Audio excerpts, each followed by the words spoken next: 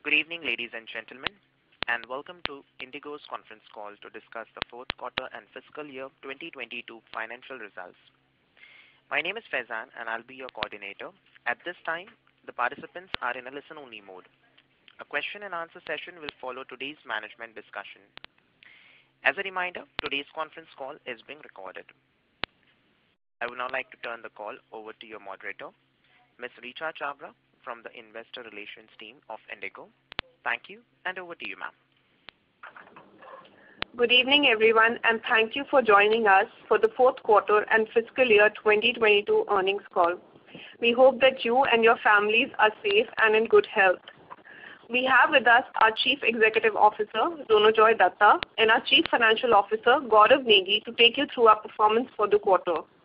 Wolfgang Prock-Schauer, our Chief Operating Officer, Sanjay Kumar, our Chief Strategy and Revenue Officer, and Kiran Koteshwar, our Chief Program Officer and Head of Investor Relations, are also with us and are available for the Q&A session. Before we begin, please note that today's discussion may contain certain statements on our business or financials which may be construed as forward-looking. Our actual results may be materially different from these forward-looking statements. The information provided on this call is as of today's date, and we undertake no obligation to update the information subsequently. A transcript of today's call will also be archived on our website. We will upload the transcript of today's prepared remarks by day end. The transcript of the Q&A session will be uploaded subsequently. With this, let me hand over the call to Rono Dutta. Good evening, everyone, and thank you for joining us on this. 2022, we reported a net loss of 16.8 billion rupees. Excluding foreign currency loss of 6.1 billion rupees, our net loss aggregated to 10.7 billion rupees. We swung from a profitable third quarter to a loss-making fourth quarter because of around 15% higher fuel prices, around 11% lower capacity due to Omicron, and a lower RASK of 2.9%. For the year ended 22, we reported a net loss of 61.6 billion rupees. Excluding foreign currency loss of 9.4 billion rupees, our net loss aggregated to 52.2 billion rupees. Excluding currency impact, our operating losses reduced by around 18% year-over-year. We deployed around 55% higher capacity and reported around 77% higher revenue from operations in the fiscal year 2022 as compared to the fiscal year 2021. Our financial results for the full year and the reported quarter were severely affected by the pandemic. First by the Delta wave and then by the Omicron wave, which hit us this quarter. Even with these challenges, we served around 50 million passengers in fiscal year 2022, an increase of 62% as compared to fiscal year 2021. Focusing specifically on the fourth quarter, it would be helpful to break the revenue discussion into two distinct periods of 6 weeks each. The first 6 weeks saw significantly lower demand because of Omicron. We operated an average of 1,098 flights per day with below average yields. However, we saw a strong rebound in the 6 weeks starting mid-February once the rate of Omicron infection reduced. During this mid-February to March period, we operated an average of 1,366 daily flights with a strong uptick in unit revenues. While overall RASK during the March quarter reduced by 0.9% to 3.97 rupees, primarily due to reduction in load factor by 3% as compared to the December quarter. Yields have remained a good story and held steady at 4.40 rupees. Importantly, this is comparing a seasonally weak March quarter to a seasonally strong December quarter. As per the official aviation guide, INDIGO emerged as the 6th largest airline in the world and the fastest in terms of growth. We were ranked number 4 in terms of punctuality worldwide. It is exciting to see INDIGO among the top airlines in the world, both in terms of scale and quality of service. Towards the end of March, the government allowed international scheduled operations. We ended the quarter with over 100 international flights and are currently operating over 90% of our pre-COVID international flights. We also announced a proposed strategic partnership with Qantas Group. This proposal will be the fifth arrangement with an international carrier, along with American Airlines, Air France-KLM, Qatar Airways, and Turkish Airlines. These partnerships will help IndiGo access new markets and a new set of customers. We reported a CASK, or unit cost, of 4.79 rupees for the March quarter, which is 18.9% higher sequentially. This higher unit cost was primarily attributable to adverse movement in rupees, reduction in capacity deployment, and increase in fuel prices. We have just experienced two very turbulent years in our history, and this would be a good time to step back and assess IndiGo's performance. We were hit by three waves of COVID-19, which caused a sharp decline in demand. We witnessed a sharp rise in fuel prices over the last few months. Capacity and aircraft utilization was severely curtailed. We reported large back-to-back losses totaling 119.7 billion rupees over the 2 years. We also experienced a significant strain on our balance sheets. There is no question that we have taken it on the chin in terms of COVID, fuel prices, and operating losses. Now let us ask ourselves how IndiGo has responded to this crisis. We strengthened our domestic network. We focused on superior customer service to ensure a higher share of passengers. We right-sized our workforce. We improved our yields in an impressive manner. We positioned ourselves for an aggressive international expansion with building connecting traffic at the hubs and negotiating multiple codeshare arrangements. We significantly restructured our fleet to ensure lower maintenance costs and lower fuel burn, the two key drivers of our costs. We launched new initiatives such as cargo freighters and digital. We strengthened our relationship with the business partners. We restored our free cash balance to 76.6 billion rupees. Along with all these operational factors mentioned above, I would also like to highlight that we have exercised continuous improvement in governance, compliance, and ESG initiatives. The problems we have experienced in our 2-year performance, such as COVID, fuel, large losses, etc., are of course all cyclical in nature. In contrast, all our responses have been strategic and sustainable in nature. Consequently, I'm proud to say we have emerged as one of the top 10 airlines in the world, both in terms of size and quality, and importantly, with the fastest in terms of growth. Looking ahead, we are blessed to be domiciled in probably the most exciting aviation market in the world. And within that market, we are structurally the strongest player. Therefore, we are extremely bullish on our long-term outlook. We would like to thank our shareholders for their patience during these difficult times and assure them that profitability is very much on the top of our mind. Now let me hand over the call to Gaurav to discuss the financial performance in detail. As you are aware, Gaurav Negi has joined us as a new CFO. Gaurav has been with IndiGo from December 2021.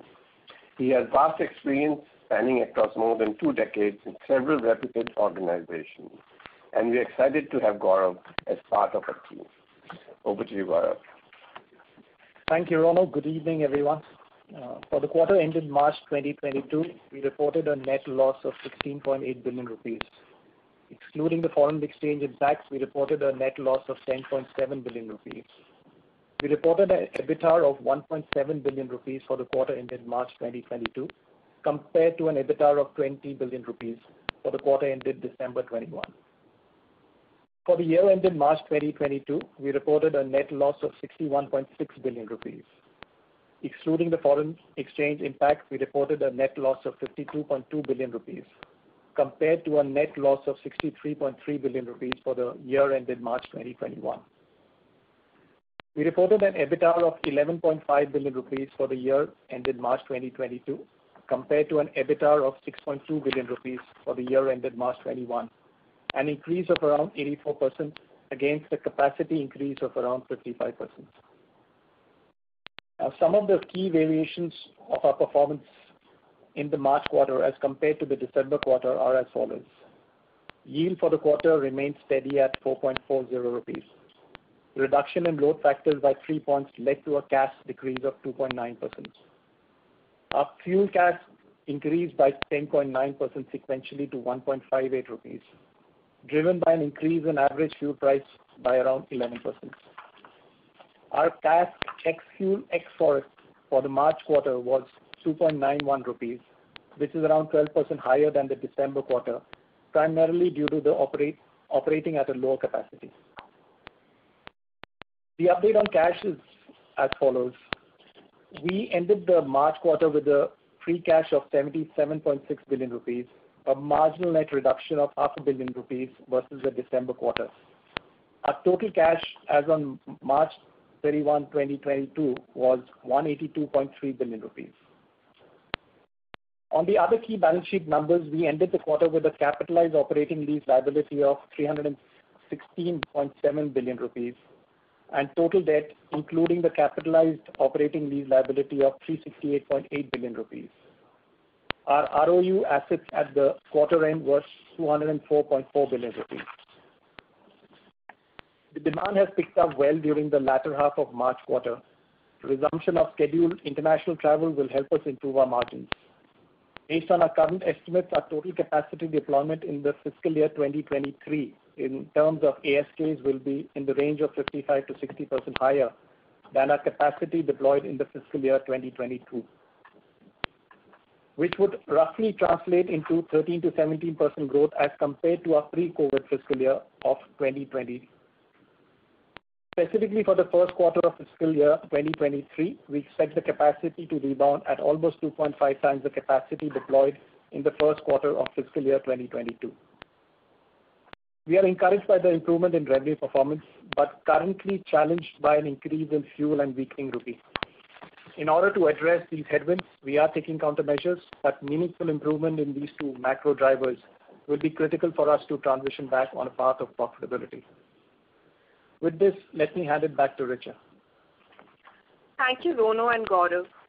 To answer as many questions as possible, I would like to request that each participant limit themselves to one question and one brief follow-up question, if needed. And with that, we are ready for the Q&A.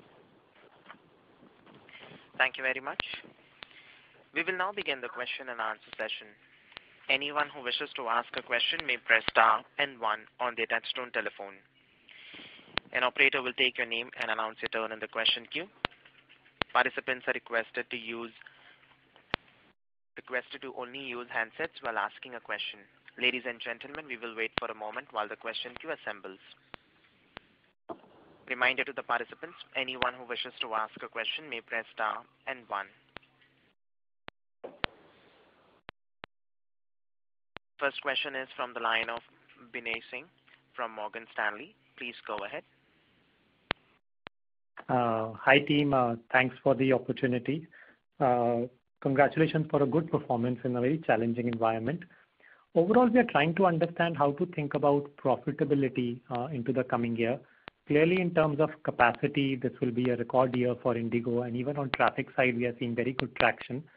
So could you talk a little bit about how are the yields playing out? Are you able to pass on the cost pressures?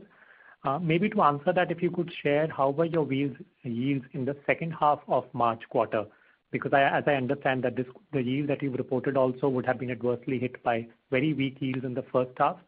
So could you share a few thoughts on how to think about profitability? Secondly, the forex loss looks much larger than we anticipated. Could you talk a little bit about that also? Thank you. Okay, so how do we get back to profitability? As you said, there really is a tug of war going on. And the tug of war is between, I think, a very good revenue performance and a very challenging fuel and the rupee weakening. And just staying on the revenue side, I think I'm really impressed with what our team has done on the revenue side, and I congratulate them for doing a great work. It's not been easy. It's clearly very, you almost have to hit the point, the sweet spot just right, because you can keep pushing up fares, and at a certain point, demand actually falls off. So judging which that point is and just pushing it to the right level, I think is sort of a science and the art of all this. And again, our revenue team is doing a great job.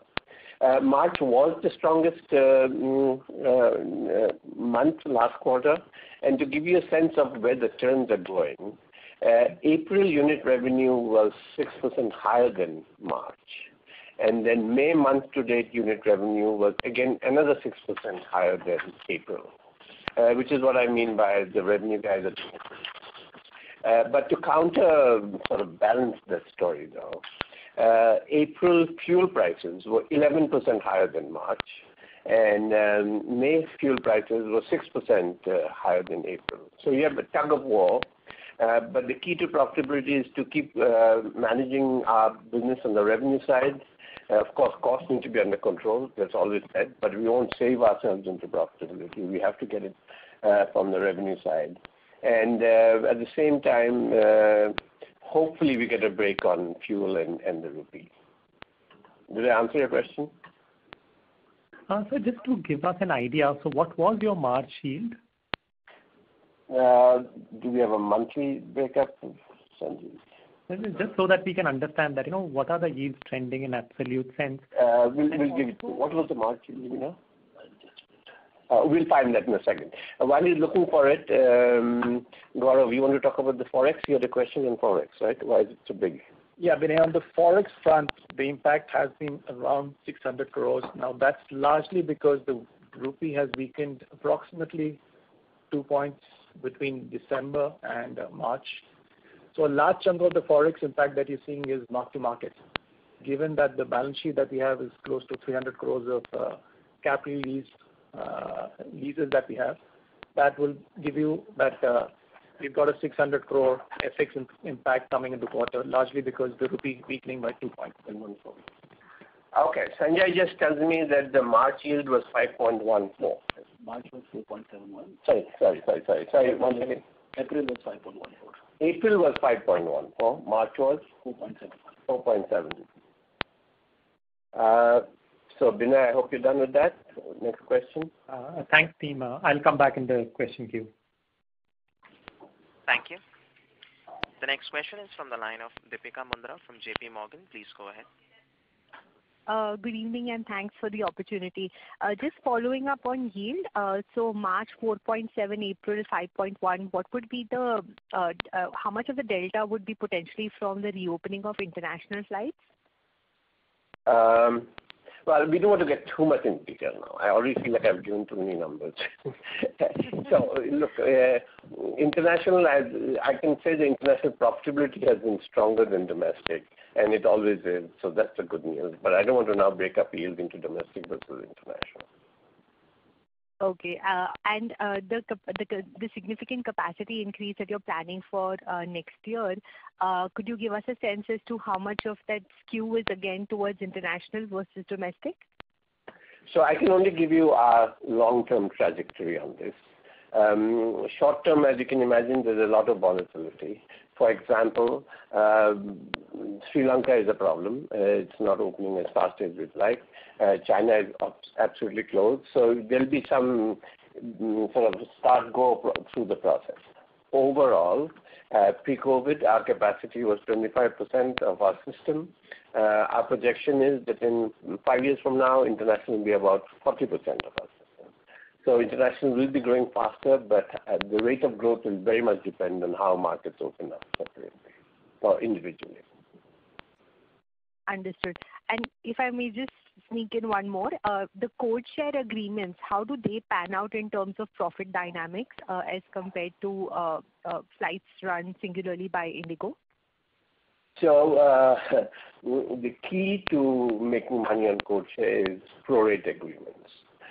So every time a passenger from KLM or Qatar or anyone gets on a flight, The question is, what sort of pro rate are we charging them, and how do we compare to our alternatives?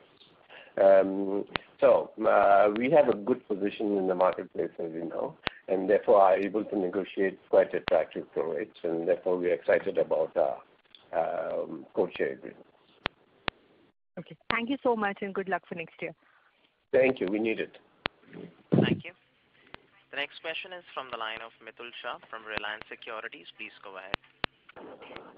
Good evening, sir. Thank you for giving me opportunity.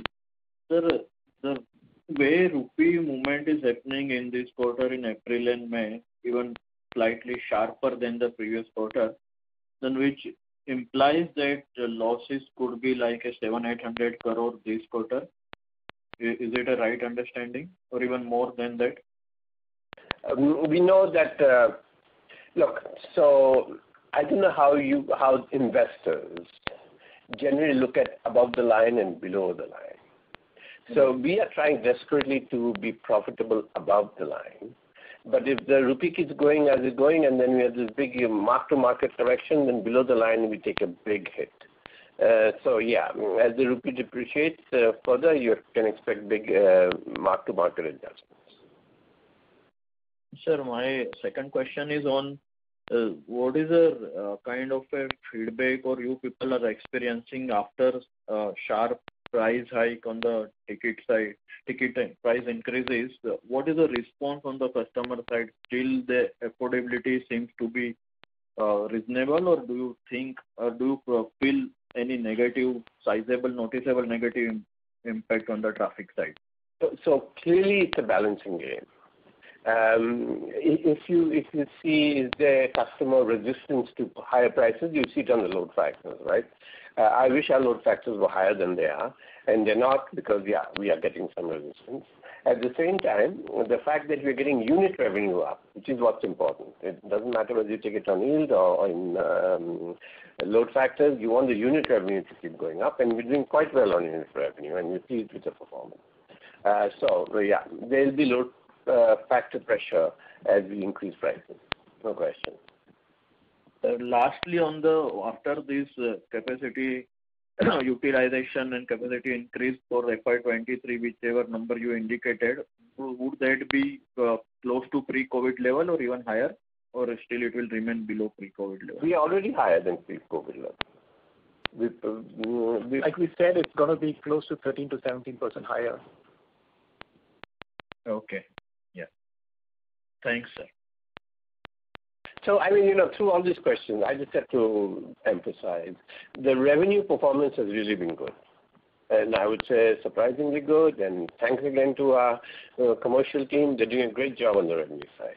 As you alluded, is the customer pressure, is the customer resistance? My God, these fares are going up. But we have to survive. With fuel doing what it's doing, we have to raise fares. And as we've said many times, India has the lowest fares in the world. So I hope that the stories are sustainable over the long term. We do need to have higher fares. But this fuel and the rupee really are a problem. Right. Yeah. Understood, sir. Thank you very much. Thank you. The next question is from the line of Chintan Sheth from Samiksha Capital. Please go ahead. Thank you for the opportunity. Am I audible?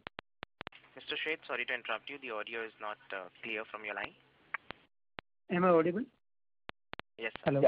Yeah. Sir, on the capacity again, with industry getting consolidated and new players are trying to get start the operations, and our plan of very strong capacity addition next year. Do you foresee what's your take on yield? How it will pan out? So the industry has been behaving quite rationally, I'm pleased to say. We do have a lot of players already. And everyone recognizes with the fuel doing what it's doing, with the large losses we've incurred, we all need to repair balance sheets. So I am hopeful that the new players are actually seasoned players. If you look at the management team at both Akasa and Jet Airways and so forth, they're seasoned players. So I I expect that the rational behavior will continue, and we wouldn't see any crazy price wars or anything like that. And second, on small bookkeeping, sequentially we see OPEX as well as employee cost rising. I understand that we must have planned for better capacity, but because of Omicron, we kind of need to pull back our capacity, and that resulted into timing-wise rationalizing our cost. So going forward, what kind of run rate we should look at? If you can provide some light on that. Yeah. You're talking of employee costs specifically? Yes. Yeah. Sequentially, it has increased both employee cost and other OPEX. So I'm just trying to understand how should the trajectory look like. So employee costs, clearly we have some snapback in wages, and it's not over yet. As you know, for example, pilots we've given 8% and promised another 6.5% in November, and we'll keep looking at those numbers. And as profitability improves, we will be doing some pay raises along the way. So rates will go up. As far as productivity goes, that's where our emphasis is. So in every department, from flight crews to operations to commercial, we're looking at employee productivity and trying to sort of manage that as best as we can. But absolute pay rates, yes, you would expect them to go up in an inflationary environment. Any numbers in terms of ask or percentage growth? No. I mean, it's a very delicate, and again, just like we say, we have to manage revenue very carefully. We have to manage this also very carefully. We have to be absolutely conscious of the fact that our employees are facing an inflationary environment, that we need to give pay raises. We are very conscious of the fact that they've all worked very hard through 2 years of COVID. At the same time, we need to keep an eye on the profitability of the company as well. So it is a balancing act, and I wouldn't like to give any forecast. And other expense from 742 to 834 crores sequentially? Again, sequentially, we had one-off in Q3. So excluding that, there have been some increases in OPEX cost in line with some of our increases that we've seen in international operations. That is driving some of the cost up. But again, to Rona's point, in terms of as a percentage of ASK, that's what we'll be focused on. And we try to keep it lower in terms of as a percentage of ASK versus just looking at an absolute number. Okay. Sure. Okay. Thanks. Thank you. The next question is from the line of Arvind Sharma from Citi. Please go ahead. Hello, good evening, sir, and thanks for taking my question. First question, sir, would be on your fleet strategy. When you give that number for ASK, is there any fleet number in mind? Because on a quarter-on-quarter basis, your absolute amount of planes have gone down. So is there any number that you have in mind for FY23 in terms of fleet expansion? So part of the reason why our capacity is going up because we have such a large number of A321s coming. It's become a very significant part of our fleet. As you said before, our overall fleet count won't change much. It will be roughly flat, but the capacity will go up because of higher gates. Thanks, sir. That's helpful. Secondly, sir, I think this has been in a way alluded to in previous comments. The fares have risen quite sharply, but still demand is holding on. Where do you think is that inflection point where anything beyond that, in terms of increase in fares, would start impacting demand negatively? This is a balancing act, and it's a day-to-day activity and almost minute-by-minute activity. We have to just watch the loads carefully. Our job is to maximize the revenue on each flight. And whether it comes from load factors or yields, we are sort of agnostic to that. But we need to push revenues for flight up, and that's what we're focused on doing. Within that, I would say that our customer service is very, very strong. And if we have a strategy on customer service, it's almost like we want to make sure that the customer has to almost ask themselves, why would I make a mistake of not booking InDigo? So through the entire process, in the front end and in the back end. In the front end, we make sure we give more frequencies, more connectivity, so the customer wants to book us. When they fly us, we make sure we provide reliable service, we are courteous, and even after the travel, we want to build trust with the customer. If you lose your bag, if you need a refund, you can trust IndiGo to do it just right. So part of our revenue strategy is just build great customer service and make sure you get a disproportionate share of the industry revenue. Sure. Thank you so much, sir. If you could just inform, sir, on the same lines, does the floor and the ceiling on the fare still exist in terms of the regulatory? Very much so, yes. Very much so, yes. Okay, and so and you don't expect it to go away. So you expect that bit discrepancy in the 15-day window and beyond to stay for some time? Hard to tell. Right now they're here, and we abide by them. All right. Thank you so much for taking my question. Thank you. The next question is from the line of Aditya Mongia from Kotak Securities. Please go ahead. Good evening, everyone, and thanks for the opportunity. My first question was on the growth that you envisage for air traffic in general. If the yields kind of stick around the 5 rupee or higher mark. I'm just trying to get a sense whether the past growth rates can still be repeated after, let's say, a 1-year lull, or should one structurally start thinking about lower growth rates for the sector? So I'm not sure I understood your question exactly, but you're saying at higher yields, do we expect the growth to continue? So look, let's do total industry revenue. As you know, industry revenue is roughly grows twice as fast as the economy. And fact is, there is pretty strong growth in the economy. We had a downturn, but then we recovered nicely. And you look at all the parameters such as GST collections and all that, and it tells you, right, the economy is fairly strong. So as long as the economy is strong, we expect industry revenues as a whole to grow. Now, whether we take it again in yields or in volume, it's up to the rational players in the industry to decide.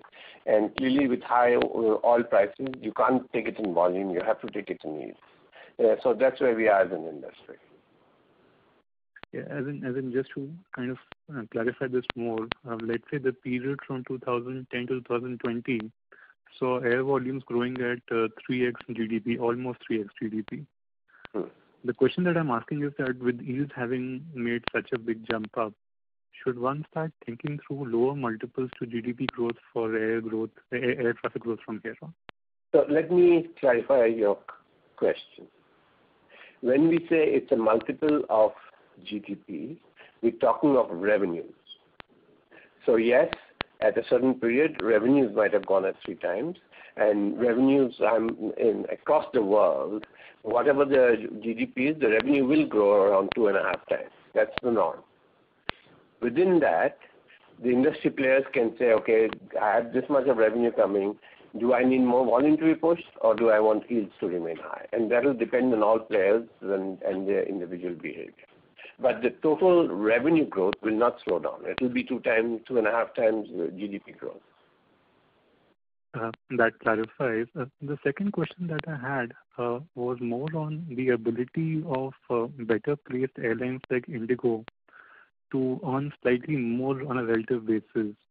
Now, with the yields already being so high, are the opportunities to price your offering at slightly higher rates are they becoming easier or more difficult? So it's about the same.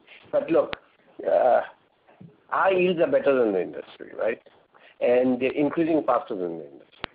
And the question is why, and maybe your secondary question is that sustainable? Why are our yields growing faster than the industry? Number of factors. First, I'll start with the network. Our network has more penetration. Our network provides more frequency. And importantly, our network provides better connectivity. So if you're going from point A to point B, there might be 6 airlines flying it, but IndiGo, through its connectivity, gives you far better options than anyone else. Morning, afternoon, evening, we give you all the options. So our connectivity is a huge reason for customers to book us over everyone else. So that's one. Second, as I said, is overall service, reliability, etc. And third is, I would say, trust. Whether we have a disruption, we have a plan B. If we have a refund to be made, we are very, very diligent in making sure, hey, let's not hold on to a customer's money. Give it back fast. If your bags are lost, I tell you, we have a team that's like aces. They go around finding lost bags, lost knapsacks, lost laptops. So this whole package of network, customer service, trust, all this builds into higher yield. And that's why yields are going up. And yeah, I believe they're sustainable. Thank you. Mr. Mongia, may we request that you return to the question queue for follow-up questions. Next question is from the line of Achal Kumar from HSBC. Please go ahead. Yeah, hi. Thank you for the opportunity. So I have two actually. So one, Mr. Datta, if you could please take a slight deeper dive into the network. So basically, if you could talk a little bit more about how the metro to metro routes are performing, how metro to non-metro performing, where the yields are high, and how the competitive landscape looks like, because everybody's sort of trying to enter metro to non-metro because there the yields are much better. Fair enough. We can understand that. But with the rising competition, of course, there'll be a yield under pressure because the demand has not developed fully there. And similarly, domestic versus international, how do you see the international? Because the fares are very competitive. On Dubai, you're flying for 14,000. Emirates is also flying for 14,000. So it looks like the competition is very high. So if you could talk about, take a deeper dive into the network. Secondly, on the inflation side, of course, the inflation is rising, and there was an unhappiness between your employees about the salary increase, especially on the pilot side. But then with the rising inflation, that actually could grow. So how do you see the situation there? What sort of things you need to do? Would that add pressure to the cost? So these are two questions you could talk about, please. Okay.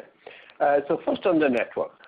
And the network, as you know, and this is not new, there has been a shift in the sense that I'd say 3-4 years ago, it was all about, metro to metro is so profitable, they're our best routes, and everyone's like piling into metro to metro. That has clearly changed. Metro to metro is still strong, but metro to non-metro, as you've said, is getting stronger. Now, within metro to metro, though, a huge part of it is corporate travel. And I'm pleased to say that corporate travel is coming back. Yes, we took a sharp hit, but everything says they're coming back, and therefore metro to metro profits are also increasing. Metro to non-metro, we have a lot of unique stations that we've gone into. Therefore, we have a lot of unique segments, and so that by itself is good. Within that also, metros are so well positioned that if you're going from, I'll just make this up, if you're going from Bhubaneswar to Surat, we'll give you 6 different ways of getting there at 5 different times of the day. That's a huge advantage for us in terms of yield. So if you look at pricing then, clearly everyone prices to match. And 90 days out, everyone has matched, 60 days out, and everyone has matched, and then 15 days out, everyone's matched. The question is, which airline is getting a higher proportion of the 90-day pricing, and which airline is getting a higher proportion of the 15-day pricing? That's where advantage comes in. Because of everything that I mentioned, service, network, etc., we tend to get more of the 15-day pricing. All of this is a network yield game, and the sort of unique, strong network results in the higher yield. International. International, yes, the markets to the Middle East are very strong for everyone, I'm sure. Now, within that, what are our advantages? You mentioned Emirates. Well, Emirates will have a certain number of seats, but they are looking at more towards the beyond. So they are pricing in such a way as to get more and more of the beyond connection. We are pricing in the local market. And that's where we have a strength with the narrow body. We do quite well, and therefore the Middle East looks good. I think that's what you asked me on international specific. Now I'll switch to the employee side. Look, our overall strategy is engage with the employees, focus on the employees. If we do that, the employees in turn will focus on the customers. And if they do that, the customers in turn will create shareholder value.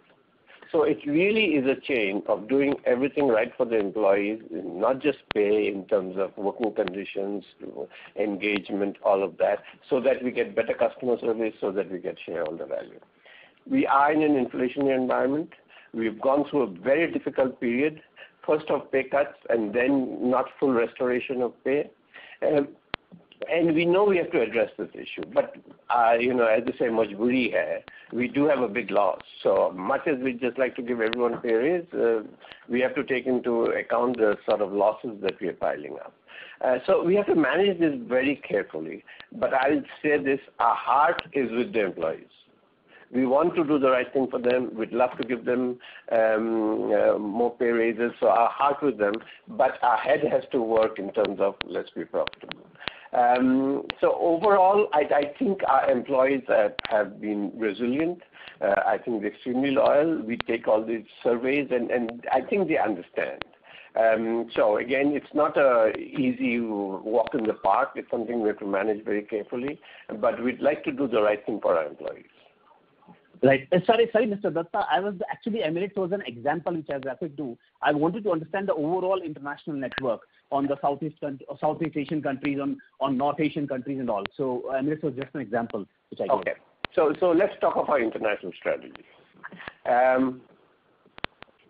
Fact is, India is surrounded by strong hubs which carry a lot of connecting traffic.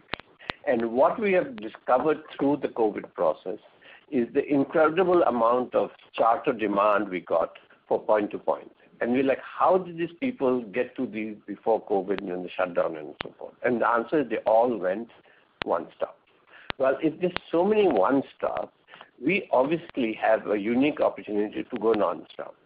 And I'll just make up some example. Let's say you're trying to get to Bali, or you're trying to get to Manila, or you're trying to get to Hamburg. How do you get there? Well, you get there one stop on someone with a 3-hour stop layover, etc., etc. And we want to do all this non-stop. So we're looking for all these opportunities. COVID has given us a great learning and feedback into insights into markets, and we're eager to go as soon as we have some more aircraft available. So right now we're quite hungry for aircraft. As I said before, our count is not going up. We'd like to increase the count. But I also want to stress the code share applicability to all of this. And you look at Doha, you look at Istanbul, all these connections where the other side is flying passengers in and then connecting to our network, that's a very profitable business for us as well. So international has always been margin-wise better. It will continue to be margin-wise better. And to Southeast Asia, we have more challenges right now, but I think it's temporary. Whether it's Thailand or Malaysia, softer to build up, but I think we'll do fine. Thank you. Mr. Kumar, may we request that you return to the question queue for follow-up questions. The next question is from the line of Mohit Adnani from Crystal. Please go ahead.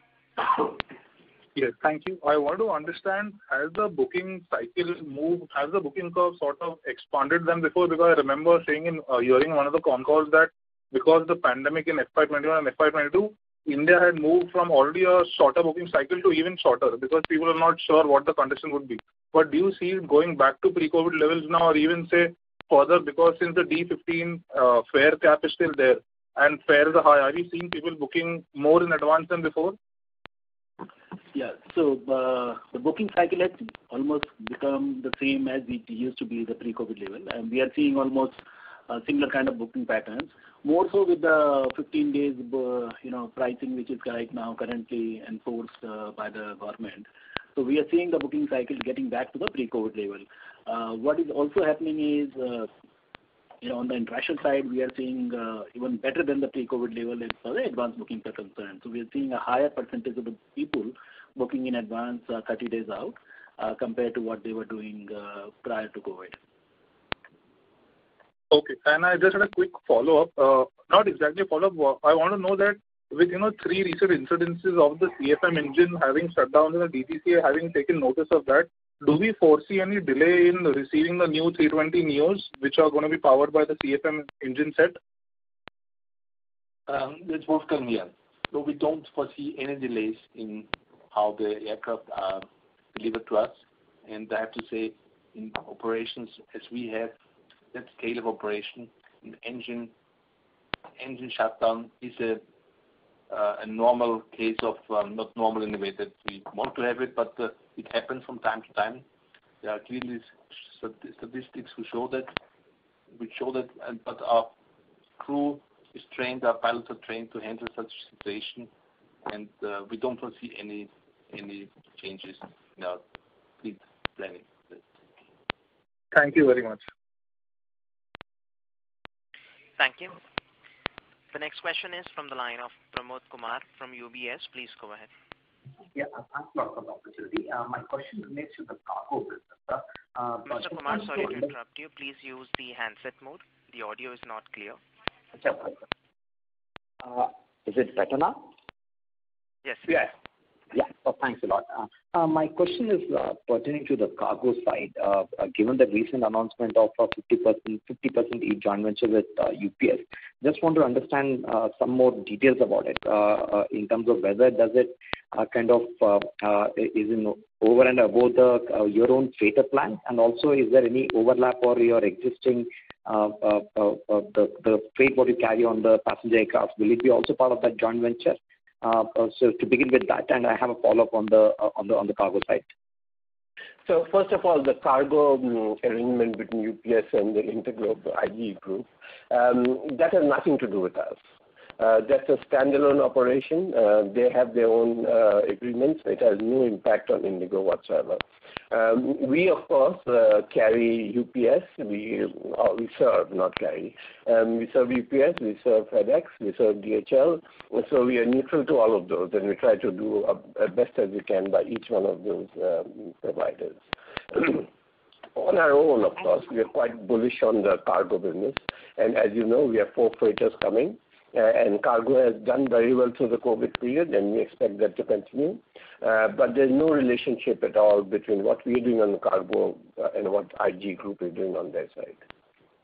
Okay, so that's good, Ronald, for you to clarify, because I was wondering why there was no exchange filing from your side to this effect. So in a way, it's kind of a promoter is driving this business separately with UPS. But Ronald, isn't there a bit of an issue then, because INDIGO itself has its own freighter plans, and so isn't it a bit of a issue there in terms of both promoter group companies competing for the business? I'm just a bit surprised. As I said, this will be totally arm's length. We do business with the UPS, we do business with FedEx, we do business with DHL, and we continue to do that. They have their own relationship. It really has no overlap, nothing to do with us, no sort of tentacles between the two companies. Thank you. Mr. Kumar, may we request that you return to the question queue for follow-up questions. Next question is from the line of Iqbal Khan from Edelweiss. Please go ahead. Yeah, hi, sir. Am I audible? Yes. Yeah, hi. Sir, talking about the cargo portion as well, can you please tell me, how much was the cargo revenue for this quarter? Like, if I'm not wrong, last quarter it contributed around 20% of the total mix. So can you just give me the number on that? And how do you see the corporate travel recovering? Has it been 100% of the pre-COVID levels now? This is my first question.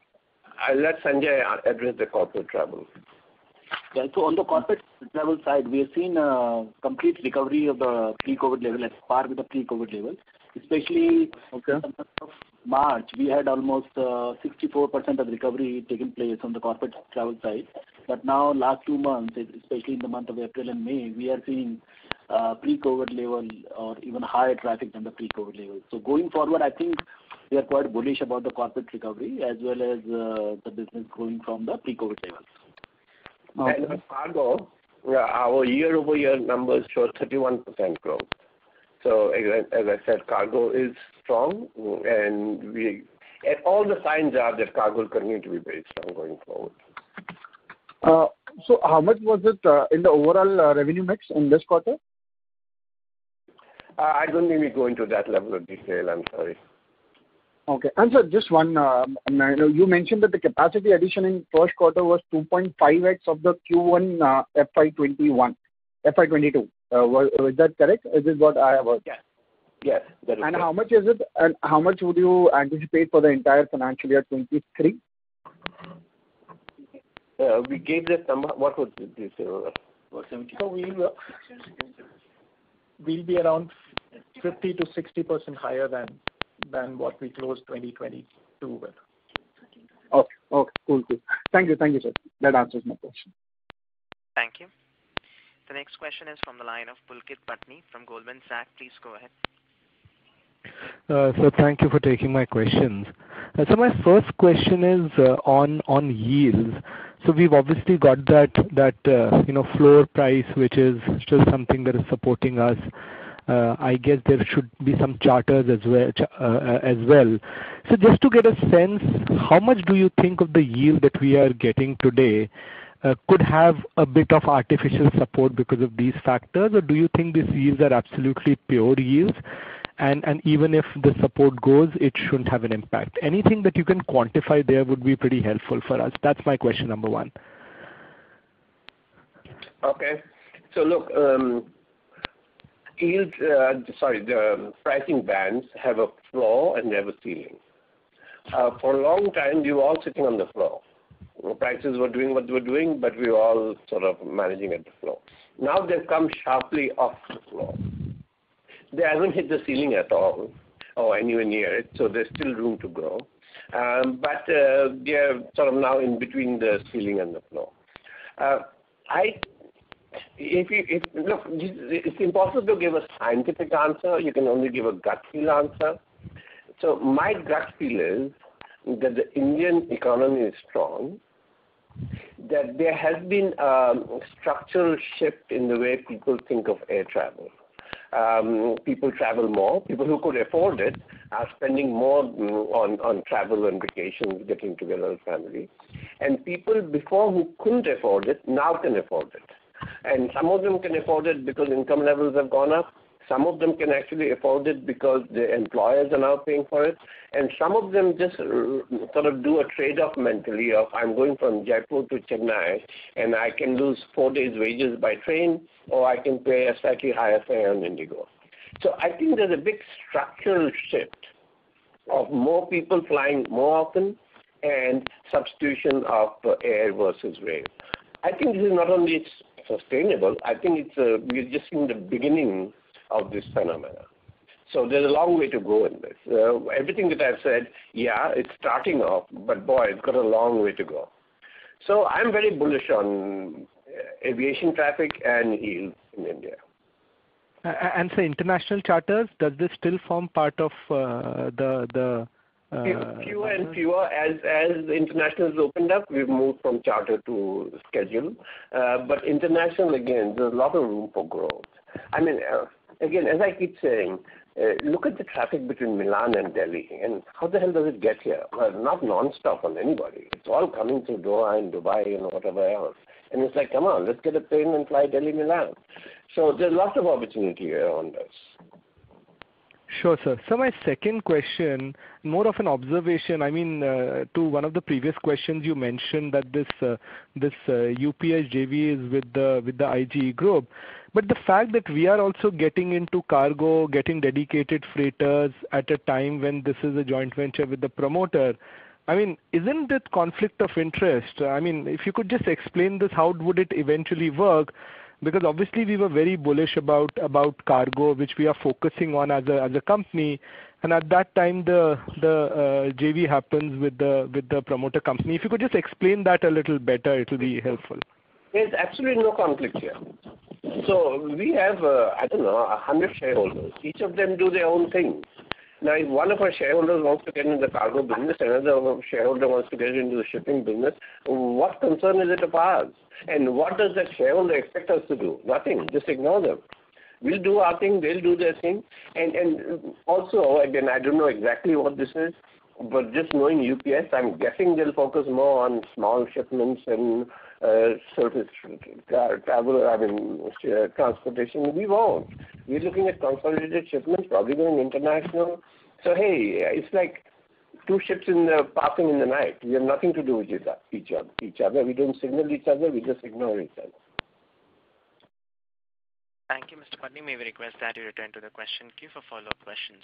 The next question is from the line of Joseph George from IIFL. Please go ahead. Thank you. Is the audio clear? Yes. Sure. Thank you. I have three questions. Firstly, what is the impact of rising interest rates on lease rentals? That is one. Second is, when I do the math with respect to utilization rates, expected utilization rate of aircraft for FY23, based on the fact that you're guiding to a 55% growth in ASKM without a significant increase in fleet size, it comes to about 11 hours. I want to understand whether there is scope to increase this further, and given that your international share as we go ahead will increase compared to your own history, whether there is scope to increase the utilization beyond what we have seen in the past. That was the second question. I'll take the third one after maybe the response to the first and the second. So, aircraft utilization, very good question, and yes, a lot of the growth is coming from increased utilization. And part of this is a domestic international mix. The great thing about domestic international is domestic flies during the day, international flies during the night. So it just works beautifully for us. If there's an objective, target, feasible number we're shooting for, we'd like to be at about 13.5 hours utilization, and we're a long ways from there. So a big part of this, year-over-year growth is so high and 70% growth and all that, a lot of it is just surely coming from utilization. The next question, what is the impact of interest rates on leasing costs? So clearly there is a correlation, but as of date, we see it's still not large numbers where we see an impact, and we are sort of booked far out. So it's not like we're doing leasing transactions for next year's deliveries. We are booked far out. So those deals are sort of done and sealed and signed. So for next few years at least, we have no issues. But your point is well taken. If interest rates go to 16% or some huge number, would there be an effect on leasing? Of course there will. But we are not seeing anywhere near anything like that yet. Understood. So just to get a clarification, so the current lease rentals are all locked in at a particular interest rate, not governed by variable rates. Right? And I don't want to say all or nothing. Most of them, they got active negotiations, but we don't do leasing arrangements for the next 6 months. We do them 2-3 years out. So yeah, a huge bulk of them are all done. Understood. The last question that I had is, you have guided for a 50-60% growth in ASKM. That number sounds, very good because we're going to be much higher than pre-COVID levels. I want to understand what is the confidence level on maintaining load factors and yields. I mean, increasing capacity by 55-60% is one thing, but doing that while maintaining load factors at optimum levels, maybe north of 80% and sustaining high yields. How do you see that playing out? So again, it's the full package that I want to talk about. And I'll repeat everything that I've said in different questions. Indian economy, very strong. Indian aviation, lots of opportunities around us internationally. InDigo's position in terms of high customer service and therefore disproportionate share of revenue, very strong. The dynamics of the Indian aviation of more people traveling more frequently, more people willing to pay a higher price, very strong. So when I put those all things together, what is the confidence level? Very, very high. Got it. Thank you. Thank you. Ladies and gentlemen, that was the last question for today. On behalf of InDigo, that concludes this conference call. Thank you all for joining us, and you may now disconnect your lines.